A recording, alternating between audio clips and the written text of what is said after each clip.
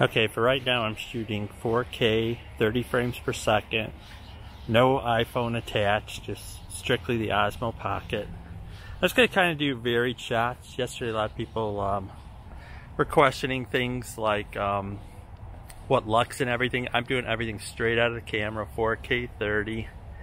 Got a little Rudolph and the abominable snowman there, I forgot his name.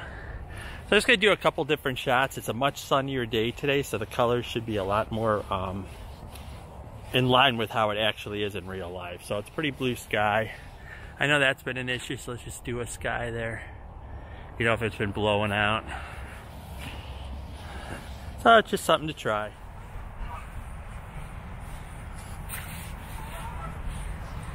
Shooting some of the ducks here. Or geese. Sorry, not ducks. So just testing it out. Again, yesterday was a very cloudy day. I thought maybe we could get one landing, but it's all ice already, so. Obviously there's no zoom on this camera, so. But the field of view I think is pretty good. It's kind of nice with the reflection in the on the water slash ice. So like I said, I'm just going to do a whole bunch of different examples of where this might be handy. One of the main reasons, or one of the main uses, is just to be, you know, not carrying a mirrorless camera and a 6-inch lens and a mic on top that's another 4 inches, and that's probably my regular setup, which is A6300, is that way with a mic on top. And then if I bring the gimbal along, it's probably 4.5 pounds. Without the Moza Air Cross, it's probably about 2.5 with the 18-105. So I'm just trying to look for, or use this as a camera, not as a replacement per se, but actually to use it as a lightweight alternative. Always have it with me, be able to shoot at any point. Again, I'm not scrolling. I don't have the phone on. I don't have the phone attached right now. So what I'm basically doing is just panning by hand, left to right, right to left. I'll do some shots with the phone attached so I can actually use the virtual joystick to actually let the gimbal head actually do the panning for me. But right now, you know, it's doing the stabilization and going left and right, but well, I guess I can actually kind of just turn it. But okay, that's just another shot.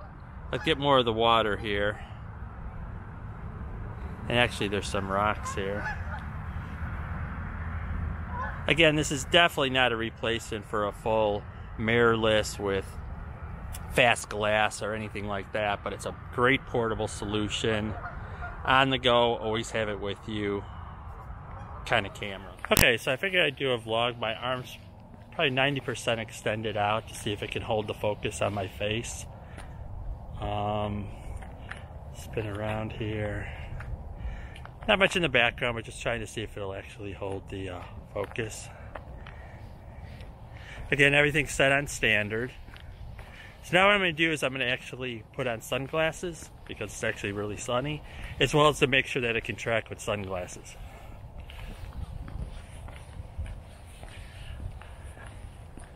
I just clicked on the touch to focus. Although I believe it's actually an Activetrack when you're in selfie mode, now that I recall that. Which I can see it's actually doing that. So it looks like it's holding on me, even with sunglasses.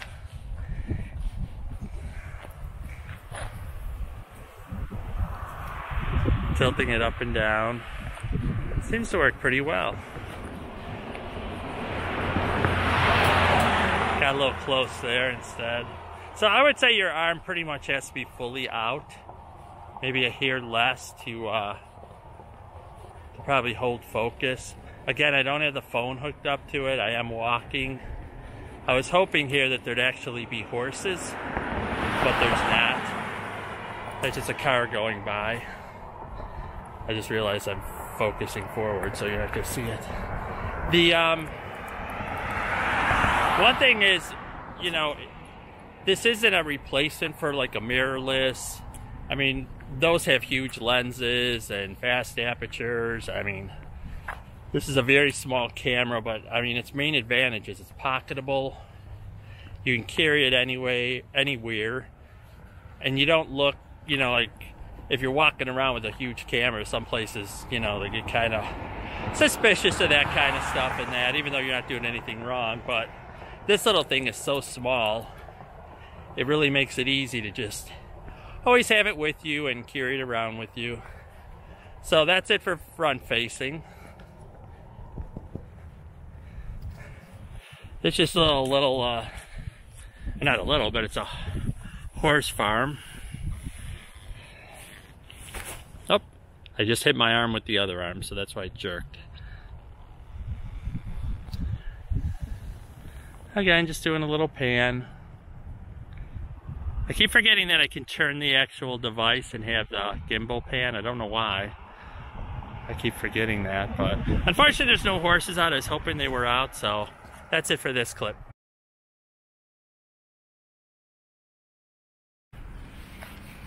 This is just walking. Again, the sun is behind me.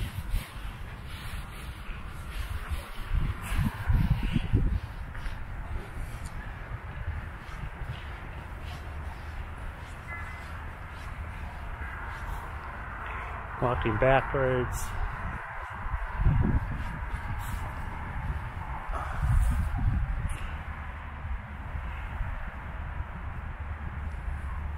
Trying to get as many unique things as I can so that people can basically see the uses for it.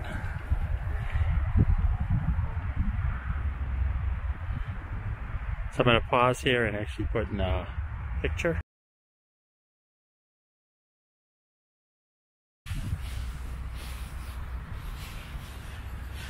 It's not a super wide lens, that's one thing to keep in mind, but I like that the buildings aren't all distorted, which helps.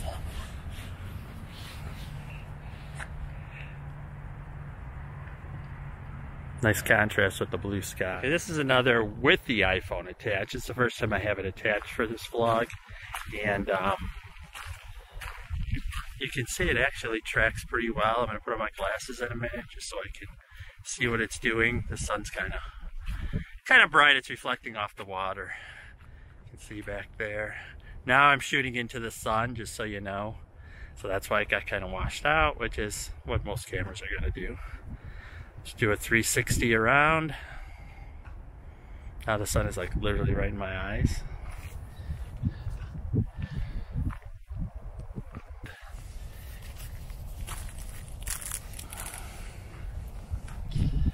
And I did some tests yesterday where the focus was off, so we're going to get that corrected now. Because now that I'm hooked up to the phone, I can see it. Oh, actually, top center is actually a microphone output meter. Whoop, slid there on ice. So let's see. Trying to get my glasses on here.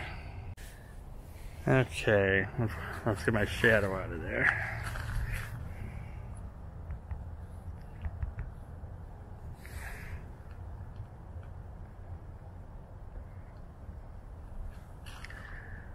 The beep shows up on your phone, so make sure you kind of put it in airplane mode if you don't want the audio to pick up the little beep there. That was back to auto center. Again, it's mainly as a pocket. You know, it literally fits in your pocket. I mean, it's great for something like if you're on a vacation like at Disney World or a zoo or something, or just like even like downtown or something. You're just walking around, you don't want to lug a ton of camera equipment and lenses and mics and gimbals and Joby pods.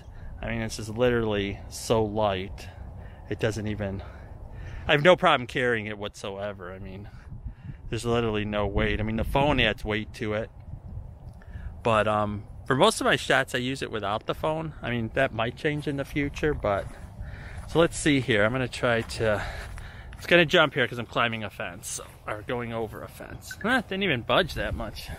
Pretty nice. So this is kind of shooting into the sun a little bit, but just to give you the contrastiness of,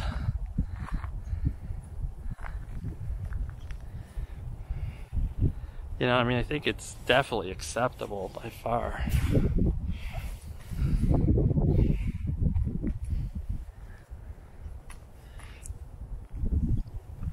I'd say the one thing is the little screen with making sure you have focus is a little difficult, but again, it makes the device very small.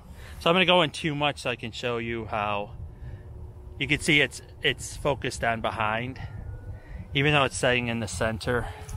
So, you know, right there it got it back. So, you know, you just have to learn the points of where it can and can't focus, which isn't a big deal. It really doesn't take that long. Here's something I haven't tried before. It is flashlight mode, and that's where you pretty much hold it out at a 90-degree angle. I'm not really sure the best way how to get the camera to focus that way automatically, so I just put it the 90-degree angle, and then I double clicked for the recenter, and it automatically set it up correctly. So I'm assuming that's the way you do it. Just gonna do a glide by of the fence structure. Again, you're not gonna get super cinematic, but you're gonna get the content, which is kind of the idea.